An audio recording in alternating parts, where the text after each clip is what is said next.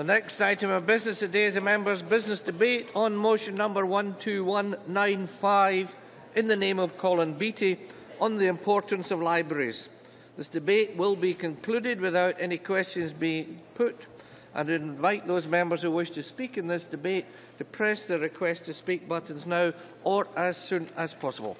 I now call on Colin Beattie to open the debate. Mr Beattie, you have 7 minutes, but before you do, I would just invite those members who are leaving the chamber and indeed those who are leaving the public gallery to do so quickly and quietly, please. Mr Beattie. Thank you, Presiding Officer. And I must begin with a confession. I'm a bookaholic. And from a very early age in my hometown of Forfar, I was a member of the local library. I couldn't afford to buy the books myself, but the local library opened a window into a new world. Somehow I found time to read several books a week. Books on fiction and reality were all grist to the mill. My vocabulary improved, and I learned about places and peoples from across the world. And indeed, in those days, when even television was limited, and before the internet, this was the only real way to discover the world we lived in. I never lost my love of reading, nor my love of books, and it must surely be a coincidence that I married a fellow book junkie, which compounded the problem. And as the years passed, we collected more and more books until now our house groans under the weight of about 8,000 books. And one day I will go through them and I'll dispose of those that are duplicated and so on, but for the moment it's one-way traffic. So you can imagine I feel strongly about libraries and their importance and their place in our communities. And I believe that libraries still represent a vital route to learning and development, not just through the conventional supply of reading books, but for all the added value services such as hearing books, CDs, DVDs, internet access and all the rest. Libraries have played a vital role in our history.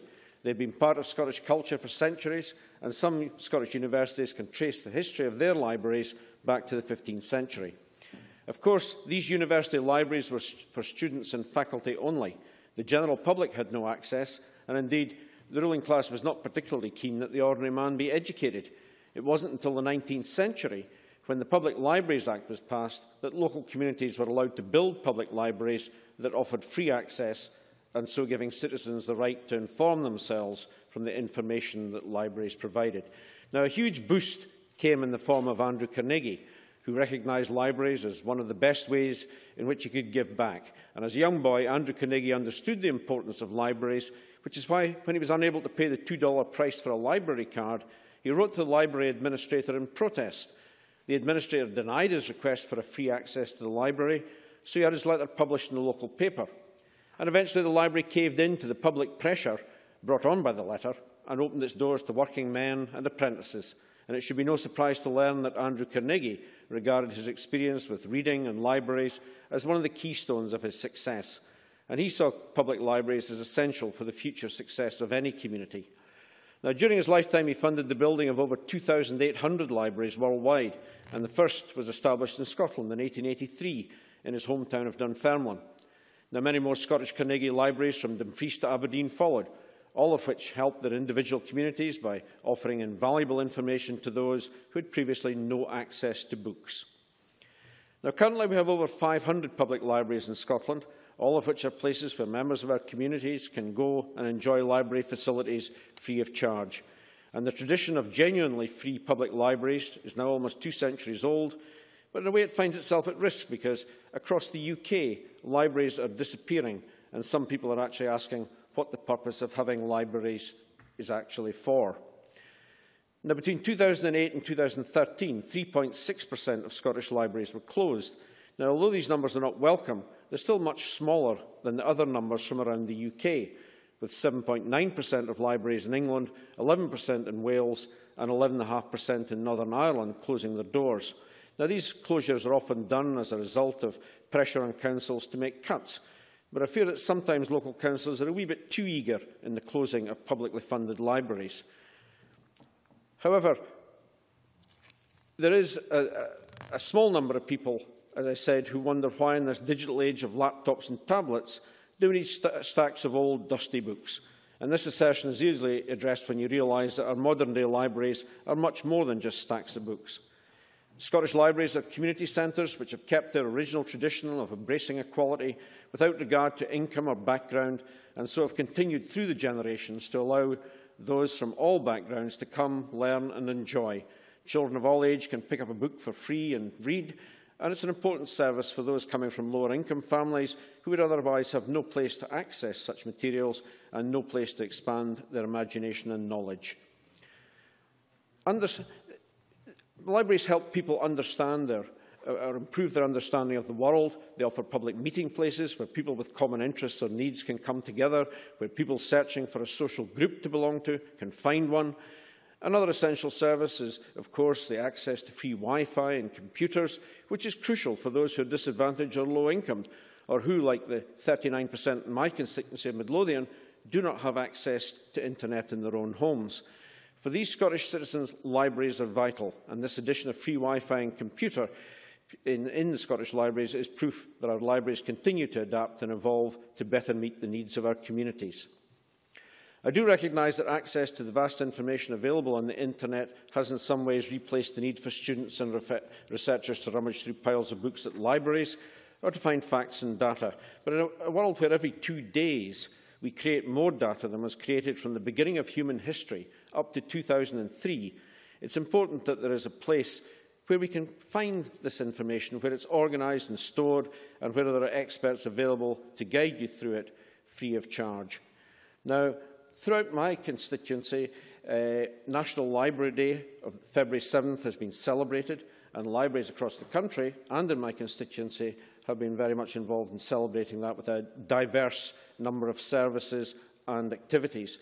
Book groups for all age have discussed and created in areas through the country. Many special visits from famous authors took place who read and discussed their works with Scottish communities. Harry Potter night celebrations were held. iPad tutorials were given. And in my constituency, a Build a Biscuit City activity was held for children at the Dalkeith Library. In addition, the same library provided a textiles workshop in which knitting, crochet and needlefelt were taught. National Library Day 2015 was a great success for all of the participating libraries, and I trust it will continue to be so in the years to come. Now, no debate in our libraries would be complete without highlighting the staff who work in these libraries. Librarians and their staff are in a unique position, supporting our communities and continuing this tradition of dedicated services which we all benefit from. Without them and their commitment, our libraries would not be the success they are. Presiding Officer, all of us in this chamber and across Scotland have a responsibility to ensure a secure future for public libraries. Libraries need our support, and it's our responsibility to provide that support and so to protect their future in Scotland. Many thanks. We are very, very tight for time today, so if people can limit themselves to 4 minutes or thereby, I'd be very grateful. Call on Stuart Maxwell to be followed by Hanzala Malik. Thank you very much. Presiding Officer, Andrew Carnegie famously said that a library outranks any other one thing a community can do to benefit its people. It is a never-failing spring in the desert. Like many others, I share Andrew Carnegie's passion about the importance of libraries, so I'd like to give my thanks to Colin Beattie for securing today's valuable debate. The 7th of February marked National Library Day, and an opportunity for all of us to celebrate the contribution that libraries make to communities across Scotland.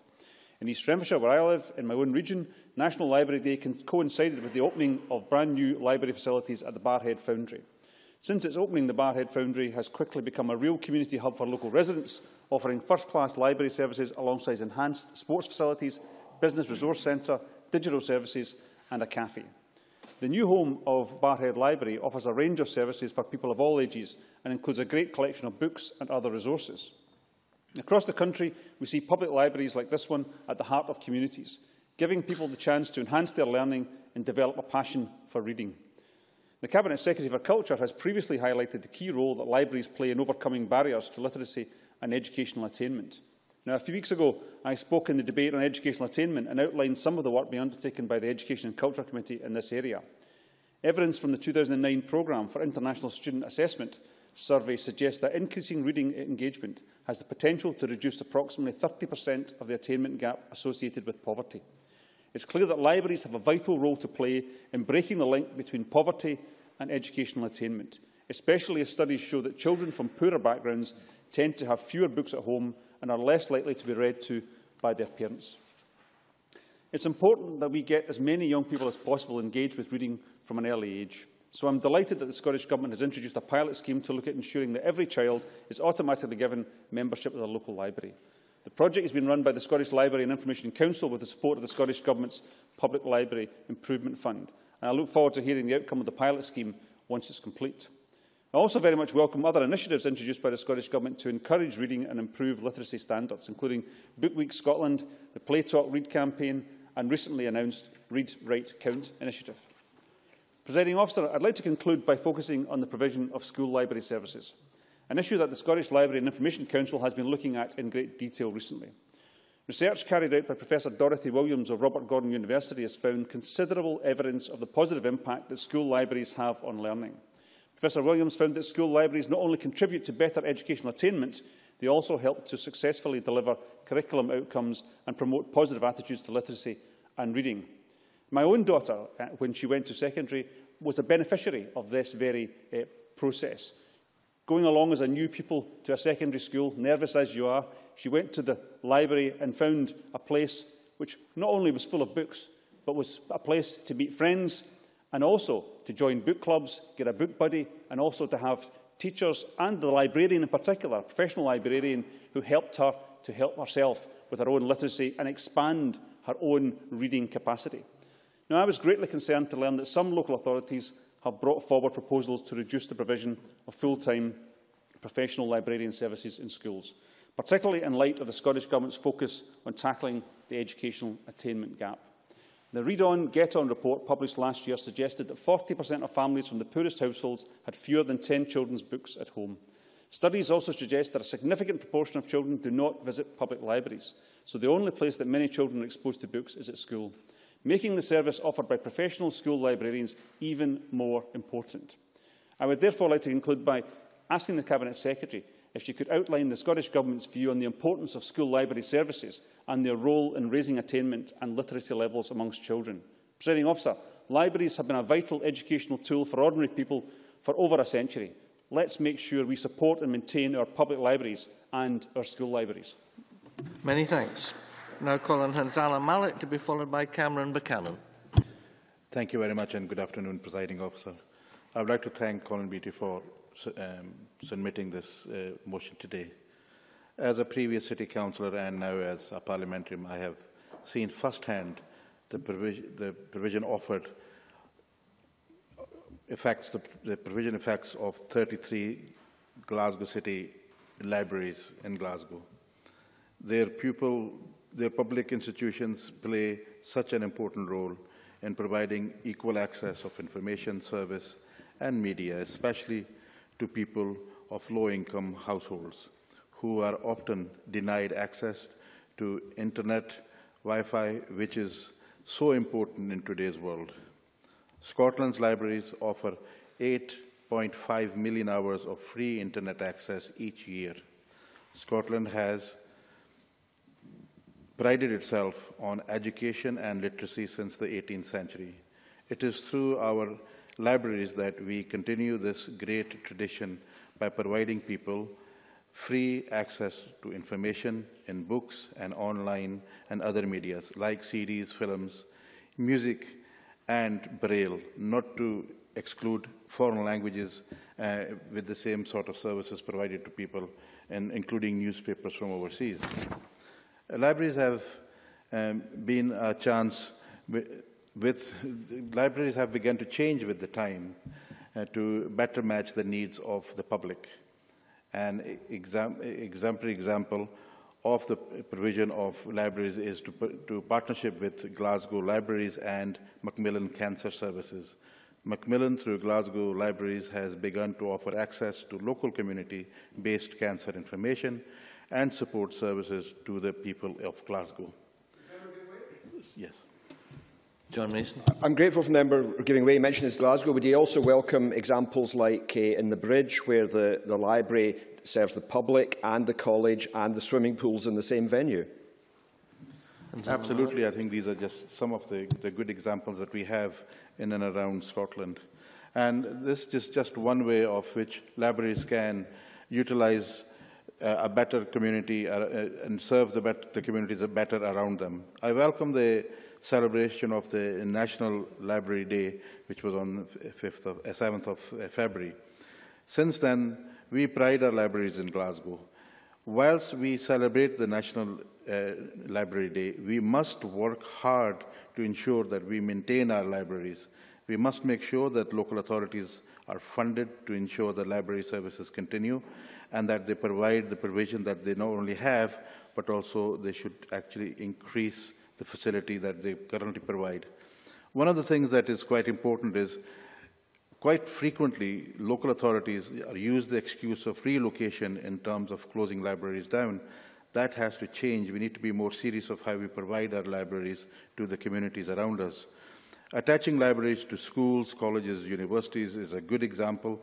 And also when we are rebuilding libraries in areas, what we should not do is ensure that we do not allow the erosion of the service that's currently provided to the citizens right around Scotland. I think that many people have experienced good services through libraries. We wish to continue to do those, and attaching themselves to educational institutions, particularly schools, I think will ensure the introduction to libraries to younger people at a very early age who would benefit the most. Thank you very much, Presiding Officer. Thank you. Now Colin Cameron Buchanan, to be followed by Liam MacArthur. Thank you very much, Presiding Officer. I commend Colin Beattie for bringing this debate to the Chamber. Libraries are very clearly one of the most important assets within any community for a whole variety of reasons, and celebrating their work is also an important duty of any elected member, not least because they are so preciously regarded by the majority of our constituents. National Library Day therefore gives us and them the perfect opportunity. Of course, there are many different types of libraries these days, and they can no longer be viewed in quite the same way as they once were. Bastions of silence, presided over by formidable-looking librarians who would not countenance even the slightest degree of inappropriate decorum from the reading public. I remember at school being terrified by our school librarian who wanted a reason for every book we took out, so we never took out any books referring to sex, drugs or rock and roll. Thank you. No interruptions. The first library, which, as we heard, was built, or the libraries that Andrew Carnegie started in Dunfermline in 1883, he required the recipients of his philanthropy to demonstrate two key things. Firstly, that the community was in need of the facility, which in the 19th century Scotland was possibly self-evident, and secondly, that services would always be free. The extraordinary revolution that Carnegie created has then been clearly changed over time, but it is just as important as ever, as libraries have been transformed from the silent spaces of reading into bustling hubs of activity covering all aspects of community living. As has been pointed out, libraries host free classes and events for local people that would be unavailable to many were it not for the Carnegie model, which became the basis for all the library services in the UK. They run hugely popular and successful activities for children and schools, and they're often the focal point for local communities. This is particularly true in many rural communities, which might have seen the reduction of other rural services, such as their post offices, their local shop, or their police counter. Even the library bus is eagerly awaited in so many rural communities, and they can give much-needed comfort to many elderly citizens who would not otherwise find it easy to move further afield. In other words, libraries have a huge social value that can never be underestimated. Clearly, there has been a seismic shift brought about by the internet. Today, the majority of us carry the entirety of human knowledge in our pockets and bags. Smartphones and tablets mean that we have instant access to information and seemingly limitless supply of library books available at our fingertips, wherever we are. The nature of our need for libraries may be changing, as is demonstrated on a weekly basis as a meeting place, community centre, learning hub, indeed coffee shop, swimming pool. Local libraries continue to play a vital role for communities across Scotland. Far from the proliferation of digital communication being a major stumbling block, it has actually embraced wholeheartedly the Scottish library system, with many people's first interaction with the internet taking place in a library. Indeed, I would argue strongly that libraries have become more, not less attractive as a result. Notwithstanding that, there are pressures on libraries, and these are often coming from local authorities who are finding it increasingly difficult to maintain library facilities on the same basis as before, where this is set against spending restraints. How many times have we heard members of the public raise concerns when first cutbacks that are made in a local authority area are those which are not seen to be frontline, like museums, libraries or galleries. This is not just about low-income families accessing the facilities, but everybody using them. As I've said before, they are the hub of local, rural and urban life. Thanks. I now call on Liam MacArthur to be followed by Christine Graham. Thank you very much, Deputy Presiding Officer. Can I join others in warmly congratulating Colin Beattie on bringing the debate? I hope he was not subject to a late fine for the scheduling of the debate on the 7th of February, finding ourselves far from home. Both James Dornan and I pitched up at the Blantyre Library in Malawi. It was unfortunately a Sunday and closed, but I think our note of solidarity did not go unremarked upon. Despite the delay, I think it's important we're having this debate, as Colin Beattie himself acknowledged, at a time where I think a lot of libraries across the United Kingdom feel or are under threat of either cuts or closures. I think it's important we acknowledge the value and indeed celebrate the contribution that public and indeed school libraries make. In a digital age, the question of the relevance of libraries, I think, has been raised, even the value of books themselves, including possibly even the noble tome the former First Minister is preparing to unleash on an expectant world very shortly. The Orkney Library and Archive, I think, provides an utterly compelling answer to that question. It is one of the most successful libraries, and I understand the oldest, founded in 1683 as Bibliothèque of Kirkwall. It is embedded in the local community, but I think it's done a great deal to enhance its reputation, not just nationally, but internationally. The examples underpinning this are certainly the history and heritage resources it has available, the innovative use it is made of social media, and I'll touch on that in a moment, and the real focus on providing the highest levels of customer service, which I think are reflected probably in libraries across the country. And access is absolutely fundamental to the role that libraries play across the country. The physical access is important. I remember the library in both Kirkwall and in Stromness providing a bit of a bolt hole from the elements. You may come in out of the rain and invariably stay longer than you intended. But delivering library services in an archipelago, I think, provides particular challenges. And I think it is to the great credit both of the libraries in Orkney but also in Shetland that they've been doing this for over 60 years now. I remember when I was younger that the black plastic library boxes being delivered to the house were eagerly anticipated treasure troves. 60 years on, in collaboration with their counterparts in Shetland, Orkney Library undertook 24 islands in 24 hours, with authors Anne Cleeves and Lynn Anderson leading the way. Things have moved on, obviously. The use of web-based models and e-books is a modern approach to delivering services in the community I represent. And while it may not be as exciting as the arrival of the small black boxes, I think it is probably more practical. And this rising to the challenge of the digital age is reflected in the move to reach out to new users. The Orkney Library has award-winning social media presence, including 2 golden twits. I think special mention to Stuart Bain for his efforts in tweets and Facebook posts. Be invidious perhaps to draw out one, but I will do so. The 12 Days of Christmas recently culminated with Steve Coogan's autobiography being tucked inside the autobiography of a former Doctor Who actor under the title A Partridge in a Pear Tree. Access, though, goes beyond simply that to books. It acts as a hub for bookbug sessions, for one-to-one IT tuition. It's been used as a hub for health visitors, delivering health checks and promoting early years developmental activities. The partnerships with the Orkney Talking newspaper, Orkney Family History Society and the George Mackay-Brown Fellowship, I think, demonstrate the breadth and the reach of the library. In concluding, and to avoid any accusation on my part of bias, can I conclude with the quote from Lynn Anderson in a love letter to Kirkwall Library. I'm sure she didn't mean to exclude Stromness, so I'll replace Kirkwall with Orkney.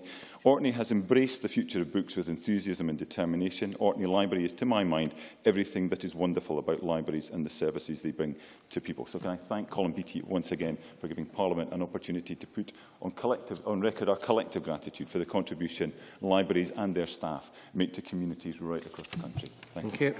Now call on Christine Graham to be followed by Claire Baker. Thank you, Deputy Presiding Officer. I too congratulate Colin Beattie on securing this debate. Incidentally, my second speech in a debate on libraries in as many weeks, but I don't mind. I have loads of time for libraries. In fact, I passed Higher English, grade A, I boast, through coming across critiques on Shakespeare in Blackhall Library.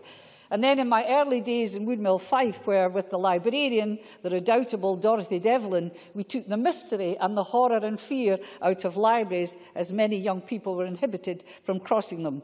That was 40 years ago, and of course a lot has changed since then. I'm still an aficionado of libraries, though now mostly through my surgery visits to Newton Grange and Gore Bridge on the first Friday of each month. Free ad.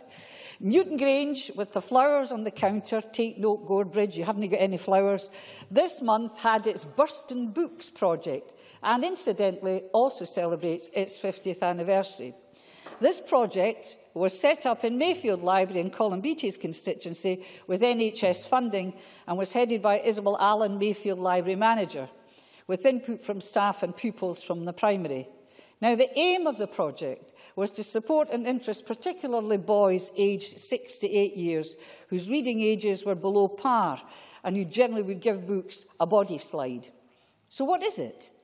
In Newton Grange there are 20 themed canvas bags full of goodies with a range of topics: deadly creatures, horrible histories, mental maths, terrible T-Rex, mobile monsters. I want to get one myself.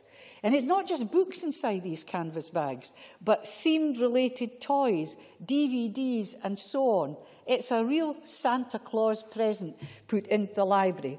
The library service provides funds for these materials from its own budget. It's a great idea, and not wishing to stereotype, girls can get the bags too. As for Gore Bridge, and I look forward to their new carpeting, I promised I would say that, it was humming with activity too. From the computer room, the mid-space people such as Fiona Sharp was at the ready to advise on services locally on mental health and well-being. Jonathan Coward, who was there to provide support for vulnerable people affected by welfare reform, who don't have computers at home, already referred to by Colin Beattie. It's to help them to use the library's PC suites. And of course, it was me, sitting among the autobiographies and meeting constituents and reading some of the autobiographies when it was a bit slack for business. I want to put on record, therefore, my personal thanks to the librarians at both for their good humour, and in Newton Grange, the cup of coffee and the biscuit, take note again, Gore Bridge, and looking after me and everyone who steps over their thresholds. And you can see all those good people and the facilities on my Facebook pages. I also want to congratulate for once Midlothian Council's commitment to continuing to support these libraries, which are community centres. And I have a message for the member and for the other speaker, for Liam MacArthur, with regard to the forthcoming former First Minister's autobiography. I understand there are currently no plans to put in sex, drugs or rock and roll. He assures me he's leaving that for the sequel. Thank you for that vibrant speech. Now calling Claire Baker, to be followed by Stuart Stevens. Thank you, Presiding Officer. I'd like to start by thanking Colin Beattie for bringing this debate forward and offering us the opportunity to discuss the important role our libraries play. They not only ensure everyone can take pleasure, regardless of their economic situation, in reading, but also broaden our personal education and ensure access to our culture. They encourage a love of reading, they offer choice and depth to the reader, not only what's on the shelves, but also by ordering and requesting books from all across Scotland. National Library Day is a day to celebrate all that libraries give us. Libraries play a huge part in family life, and World Library Day gives us the chance to recognise that and celebrate everything that they offer. My local library was very important to me as a child, and I can remember the excitement and anticipation of reaching 14 and being able to move up to the adult section of the library. I maybe wasn't looking for the same books as my colleague Mr Cameron. And as a student at Edinburgh University, I was able to use the National Library of Scotland. And we should all also recognise today the importance of the National Library, not only our local services, but also what the National Library gives us. Libraries have changed and modernised, and even in an increasingly digital and technological age, with many more entertainment and relaxation choices available to us, libraries are still hugely important. And in Fife, we've seen investment into our libraries with the refurbished Kirkcaldy and galleries opening a few years ago, which has created a fantastic multi-purpose space with a gallery, a library, a cafe, a museum and also family history services. And of course, the first of Carnegie's public libraries was in his birthplace, Dunfermline, and opened in 1883. The building displays a stylised sun outside with a carved motto, "Let there be light," at the entrance. And it has currently been invested in for the 21st century, and it's a great example of our continuing commitment to libraries. But there is more to do across Scotland in terms of improving access to e-books in particular through our lending service and also Wi-Fi access in libraries, which can be quite patchy across the country. So how do we ensure a culture of reading in Scotland and be able to reap the educational benefits it brings the individual, our society and our economy? Last week we had World Book Day, and like many parents across the country, I was pulling together a favourite character outfit and costume. And events like World Book Day do promote and celebrate reading, and it's wonderful to see children enjoying reading. And over the summer, lots of libraries also offer the Big Reading Challenge, which encourages reading outside of the school term. In Southern Australia, they have a very successful reading challenge that's increased in popularity over the years, and it's something that Labour would look to introduce as a First Minister's Reading Prize. And this would encourage school children to read 12 books at least throughout the school year. In South Australia, this has meant 95% of all schools take part. There's almost a 50-50 split in the number of boys and girls who take part in the challenge. And the cost is minimal. In 2013, the budget for the programme was $340,000, and due to the uptake, this was less than $3 per student. Evidence from across the world shows a correlation between general reading and academic achievements, and we need to help inspire our children into the habit of reading and to using libraries. And the knock-on benefits for the Scottish book scene are very positive, and we should also be looking at ways in which we can support our Scottish publishing sector through the procurement process. Presiding Officer, public sector finances are under severe pressure, and local authorities and cultural trusts will be looking at the services they provide. I would urge them to exercise caution around the library service. That's not to say there shouldn't be any change. They need to look at the viability of the library, the borrowing numbers, and look at better ways of delivering services. But libraries are vital, they are publicly funded, they're accessible, they remove educational barriers, and they should be valued now and well into the future. Many thanks. Finally, Stuart Stevenson, after which I call the Minister. Thank you, Presiding Officer, to this annual meeting of Bookaholics Not Very Anonymous. And I'm very privileged to be part of that group. Now, libraries, of course, are a source of information. That's very valuable. But they're also something that protects our heritage on a long-term basis. It's no accident that totalitarian regimes and extremists generally, one of the first things they go for is books, and for libraries. And ISIS have destroyed 100,000 books in Mosul in the recent weeks. And in April 2003, the National Library and Archive of Iraq was all but lost hundreds of thousands of books. And during World War II, one of the first targets of the Japanese when they went to China was to destroy books. Over 1 million books and documents were destroyed. And of course, the Nazis in the 1930s notoriously burnt books with which they disagree. So books are radical. Books are extreme. Books are highly varied. And we should value them in all their variety, because they tell us about where we come from, they inform about where we're going to go. Now, I personally, like many other members, I'm sure, use libraries considerably. When I have my surgeries in Buckie and my surgeries in Fraserburgh, it's the local library that plays host to us. And while I'm waiting, I can pop next door and see what's going on. I can read the newspapers that the libraries get. And, of course, I can dip into books. But surprisingly, no one so far has mentioned the National Library of Scotland, which is absolutely... Oh, I beg your pardon. it has been signalled that I was not listening correctly. I have my reading card here with me. Disappointingly, I note that it's due for renewal on General Election Day. I have a suspicion I may not manage to get along that day to renew it. But when you go into places like the National Library of Scotland, you've almost unique opportunities to find information you'll get nowhere else. I'm very interested in genealogy, both my own and other people's. I know that my great-grandfather earned £70 a year in 1862 because he was a missionary for the Scottish Coast Mission, and there seem to be only 4 pieces of paper left about that institution, and one of them is in the National Library of Scotland, the annual report. It shows how much he was earning. So that was very good. Archives and libraries go hand in hand. My great-great-great-grandfather, I've got a tiny bit of paper showing he served in the Navy. I was able to go to the Public Record Office at Kew and get the ship's logs from 1780 when he was serving on HMS Medway. Now, let's have a wee think about the electronic world. The National Library for Scotland is doing a great deal to address the issue of the transient nature of so much of our electronic information. And I invite Liam MacArthur to think very carefully about whether the modern electronic world is a better one than the paper world to which we have been used to.